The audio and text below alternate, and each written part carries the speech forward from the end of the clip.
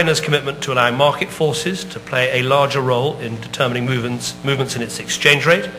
This is an absolutely fundamental advance for the G20 in dealing with one of the underlying causes of the crisis in 2008.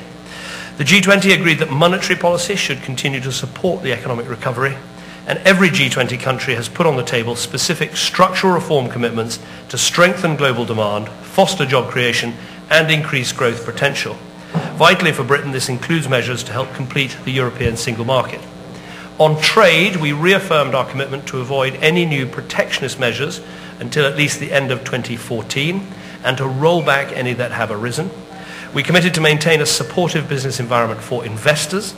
It was clear in our discussions that recent behaviour by Argentina on both trade and investment were not acceptable.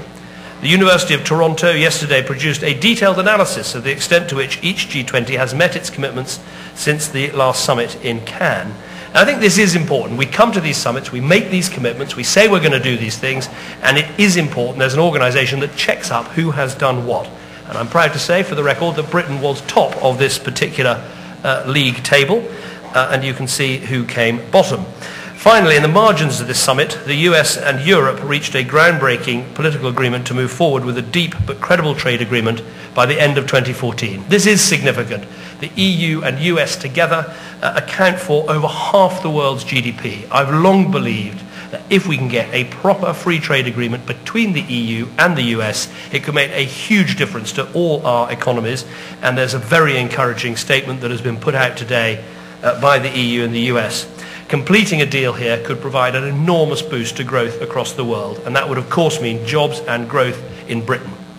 Turning to Syria, in the margins of the summit I had discussions with President Obama, President Putin, Chancellor Merkel, President Hollande, and Prime Minister Erdogan.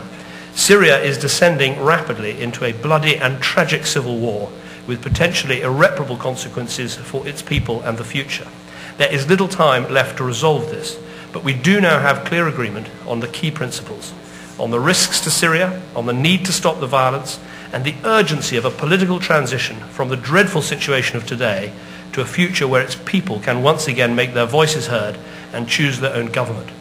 Now, of course, there remain differences over sequencing the exact shape of how the transition takes place, but it is welcome that President Putin has been explicit he is not locked into Assad remaining in charge in Syria. What we need next is an agreement on a transitional leadership which can move Syria towards a democratic future, which protects the rights of all its communities. At the same time, it makes no sense for any country to be supplying arms to a regime that is killing its own people with mortars, snipers, and attack helicopters. Now, we put in place a strong EU arms embargo. We are closely tracking other shipments to Syria and want to work with countries and companies around the world to stop them. So it is good news that the shipment of attack helicopters that we've been tracking in the North Sea in recent days is now heading away from Syria, but we must continue to work to stem the flow of weapons. So I believe we've made some important progress here at this summit, both on the global economy and on Syria. There are very significant challenges remaining. The test is now for countries to see through the agreements that we've reached, and Britain, as I've said, will continue to do just that. Thank you very much. Happy to take some questions. Start with Adam Bolton. Prime Minister, do you think your confrontation with President Kirchner has improved or damaged Britain and the Falkland Islanders case in the eyes of the world? And for the record, what is your answer to Argentina's assertion that the appropriate place to settle this matter is discussions at the UN Decolonisation Committee? Well, I just think it is very important for the good of the Falkland Islands and frankly for the long-term good of this whole issue, as you say, in the eyes of the world, for people to focus on the decision the Falkland Islanders themselves have made, which is to hold a referendum about their future. Because at the heart of the United Nations Charter is the idea of self-determination. All the countries involved in this dispute say that they believe in democracy, say that they believe in human rights, say that they believe in self-determination. Now, the people of the Falkland Islands are going to vote in a referendum.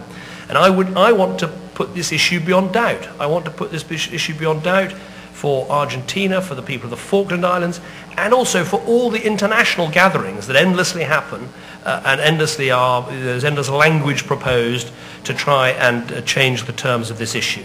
And I think this referendum is a very important moment, so I wanted to raise it specifically with the Argentine president and say it's important that everyone pays attention to this referendum. So I think it was the right thing to do. I think it's right to stand up for the people of the Falkland Islands, and I think it's very important to put this issue beyond doubt. It is the 30th anniversary. It's important that people understand how strongly the Falkland Islanders feel, but also how staunch Britain will be in defence of their rights. Nick Robinson. Nick Robinson, BBC News. Prime Minister, what do you say to those people who suggest it was a stunt, though, that effectively you wanted to please the newspapers and voters back home and therefore picked a fight with President Kirchner? And on another matter, if I may, you were in a meeting with the Eurozone countries tonight and with President Obama. Are you clearer about the next measures they may announce, the form of bailouts that might be agreed for Eurozone countries whose banks and debt problems continue? Well, first of all, I just think it was an important conversation to have. This referendum, I think, is something of a game changer for this issue. And I think it's very good that it's coming about. And I think we should be clear that because there's a referendum, there's a chance for those countries in the world that have not looked at this issue for a while and perhaps have accepted some of the propaganda put around by Argentina or their supporters. It's an opportunity for them to look again at this issue and recognise that the people of these islands should be able to determine their own future. So I felt this was an important point to make to the Argentine president and an important point to make more widely, and that's exactly why I did what I did. No other reason than that. On the issue of what we discussed in the Eurozone, European Union, US meeting, what I've sensed at this summit is that there is a fresh impetus with the Eurozone members in terms of using all the mechanisms, institutions and firepower that they have to stand up and support their currency. And I think that is very important in terms of trying to deal with the uncertainty that there is in financial markets. Obviously, there were a lot of discussions about the Eurozone at this summit, and I think what came out quite clearly is the Eurozone members are going to very strongly defend their currency and take all the necessary measures to put its future beyond doubt. And I think that was what we discussed at the meeting, and I think you'll see President Obama make a pretty strong statement along those lines as well. Gary Gibbon. Thank you very much. Thanks. You talked about a fresh impetus there. Looking forward to next week and the end of next week. You're probably not looking forward to it much at all, really. But will you go to Brussels banging the table in particular, because some of this fresh impetus is coming from something called the banking union, and will you be asking for what you asked for in December and expecting a different response?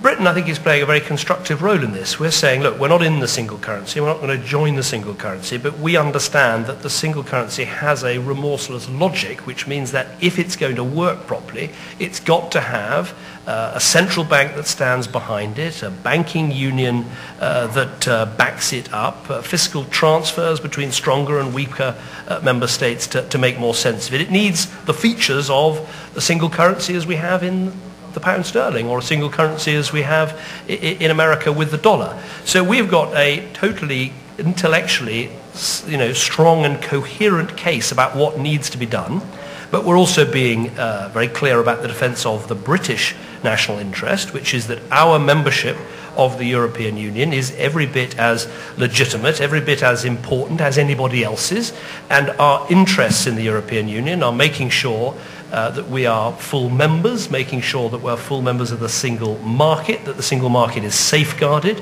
And so, of course, as these steps go ahead, it'll be very important to make sure that those interests are properly safeguarded, and I will always do that, as I did last December.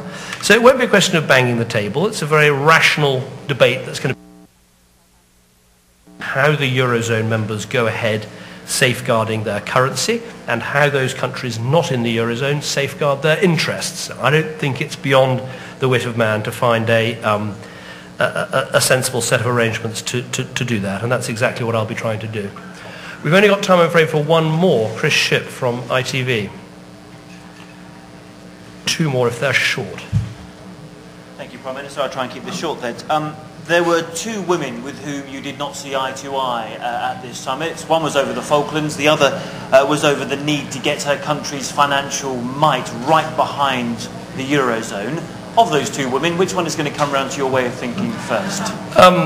Well, I certainly had a very enjoyable conversation with Angela Merkel, because at the trade lunch we used a number of modern means of communication to keep up with the football, and I can certainly say that it's a lot better watching England play football sitting next to Chancellor Merkel when we're both cheering for the same side as we were. So we have a very good relationship and a shared... although I gather if we win our next match and if Germany wins its next match, it could be England-Germany on the night of the European Council meeting, which I think will mean there may be some banging of the tables to that regard. Look, with all these conversations, I think it's very important to stand up for your national interests, but also to try and build strong relationships. That's exactly what I've done at this summit. I have a very strong relationship with Angela Merkel. I admire her as a politician and as a leader. I don't think it's right to place all the woes of the Eurozone at the door of one leader, as I've said. I think it's very important to understand the political pressures that other leaders are under. Clearly, for Germany to take some of the steps that those of us who believe you need change in the Eurozone require, some of those steps are politically difficult, and we have to show understanding of that. And I think, as I say, our relationship is strong enough to withstand some frank debates about these issues. Tom Newton-Dunn, and then I've got to catch an aeroplane. Very quickly, Prime Minister, just wonder if you had a message to the England football team on their qualification to the next stage. And secondly, have you changed your views on gold-mouth technology since the end of the game? My message is congratulations. I think they've shown incredible pluck and courage in the way that they've fought this campaign so far, and it's great that they're going through from the group round undefeated. And I think it was a great, from what I saw, obviously not watching all of the match, from what I saw it was a very good team effort, and I wish them well for the next round and for the game against Italy. Goal line technology, I remember thinking it was a thoroughly good idea when Frank Lampard was disappointed in that previous England-Germany game. Now I'll have to reflect a little bit further, but don't expect an immediate U-turn. Thank you very much. Thank you for coming, and see you in Mexico City.